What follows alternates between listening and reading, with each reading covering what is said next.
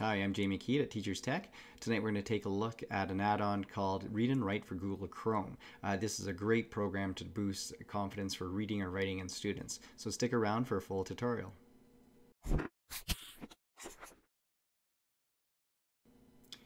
So I'm just going to start off with some very simple features. Actually, I find most of the features in Google Read/Write are very simple, but some of the ones that students of all abilities can use. And first of all, let's start with the dictionary. So I have some text that I've copy-pasted over, and if they were trying to find the definition of different ones, if I highlight the word and go up to my dictionary, and then it gives me the definition right here. The other thing I really like is the picture dictionary here. So if I click on that, it gives me an image to relate to the definition here if I was having trouble with the definition. I'll just close those down. Another way you can get information about a word is if you go over to the fact finder here. So the fact finder actually will bring you to the web here. So when I click on it, it brings me to kind of a research topic inside Google about the rainforest. So if someone was looking for more specific information about the word, there's a very quick way to do it.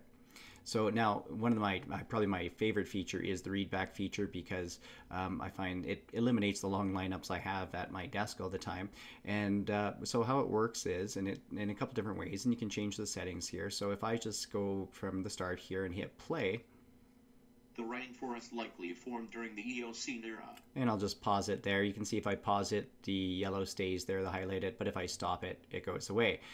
So if I didn't like the way it sounded, if I wanted a different voice, all I have to do is go to my settings, and I can see if I wanted it all of a sudden in a UK voice, and I'll go with Serena here, and I'll turn it fast here, hit OK, and I'll just go back to it and hit play one more time.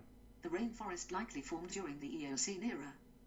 It appeared following a gloom. And I'll just stop it there because I think you get the point of how that works. So another way we can do the readout is if you just go to the screenshot reader right here. So if I select the screenshot reader, I can now just pick a certain area that I want read. So if I highlight right there, it's going to just load it up here and just say that when sentence. When the climate was drier in Savannah. And it will just only say that one. So again, if I want it off, I can just turn it off like so.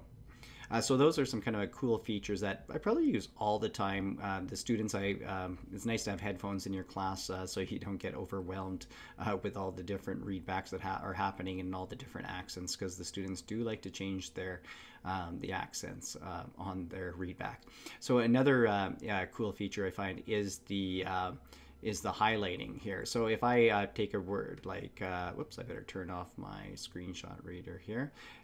If I go over to, let's say, whoops, I turn on the wrong things here. My mouse is kind of stuck inside this one. I don't want this on anymore.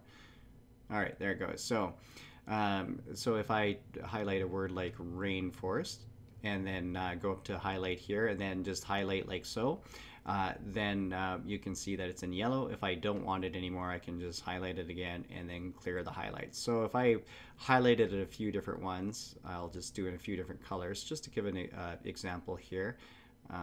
If there was words I was looking for to make a list from, and I'm just going to pick two. You can see what I was trying to do. I could go through and pick a few more colors, but if I wanted to create a list on a separate page of those words, all I need to do is hit collect highlights. So it asks me what colors. I'm just going to hit OK here, and what it's doing right now, it's going to create me a new Google Doc here that shows the highlighted words that I have here, and also gives me a link back to the original Google Docs here. So if a student was going to do a vocabulary list from this, it'd be a great way to start. But an easier way to do a vocabulary list with those same words, I won't change that around, is if I just go over here to vocabulary list, and this time, this will take about a couple seconds longer here, it's going to create a brand new Google Docs here, and you see what it can do here is it's still loading up here. There it goes. Okay, so it has the rainforest. It even puts the symbol in here and creates it in a nice table format for students to get a vocabulary list. So if they were going through and not understanding, or if you ask them, even from a website, they can do this. And I'll show you this in a little bit. It's all with the same icons that we have at the top, but you can use it as an extension on a website too. So those are some, I find, like I said, really time-saving features inside Google Read/Write here. So those are some of the features, very easy to use in Google Read and Write. Like I said, students get onto it very quickly and find all the features without explaining too much. You can just kind of show them a few things, and they're off to the races on it. So all these things also can work. If I go over to, I'm just going to go to Wikipedia here and just show you the toolbar, how it works here. So in the Omnibar up here, if I just click on the icon here, it opens up the same bar, and everything can be done here the same way. So if you want it read to you, if you want to make the highlights into the vocabulary list, it can work very, very easily. The other thing it can do, if you get to some pages, and this wouldn't be a good example of it, but if you had a page with a lot of distractions in it and you just want to get the key points, so students weren't, or if they weren't distracted by everything going around, if they just click on this, what it does is it simplifies it. You can see the images are gone, and it's put it into a simpler way to read it, so maybe they're not distracted by as many things. So again, this is how just look for the icon if you have it installed on your Chrome browser. Just click on it and you have all the same options. So lastly, what I want to show you is how it works on a PDF, and just how to make sure your settings when you open up a PDF file. So I'm just inside my Google Drive right now, and I have this short stories for children here that I'm going to open up. It's a PDF file. You just can't click on it unless you have your settings set as default. So for instance, I can right click on this, or if I was going to open this here, if I just click on it, I can see it open with my Read and Write, so I could do that option too, or you could right click and then open with and pick Read Write. The other thing is you could change your settings in here and go to Manage Apps, and then what you can do is click on Use by Default if you were opening in that all the time. And then so once you open up this one, it's going to convert it with Google Read Write.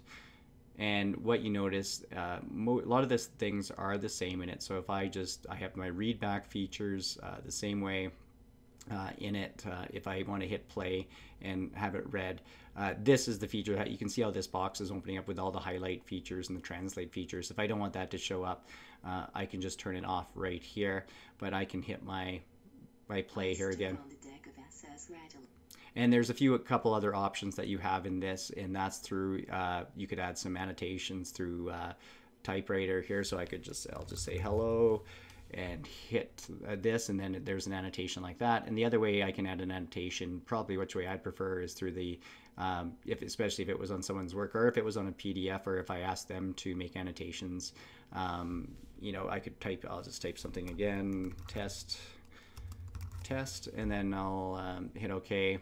And I'll close it, and you notice there's the pin mark there, and I can go back to it at any time. I can delete them like that to clear them off. So again, the features throughout, whether you're opening in Google Docs or if you're opening it on a PDF or on the web, once you know the icons, they work very, very well. What I'll do is I'll attach a list of all the kind of the shortcuts for all the menus in the description down below. So if you ever have a question, it's just a link to Google Text text help there. So just click on it and it will give you what all the icons look like in the definitions. So I hope you like this tutorial on Google Read and Write. It's a great program to use in your classroom.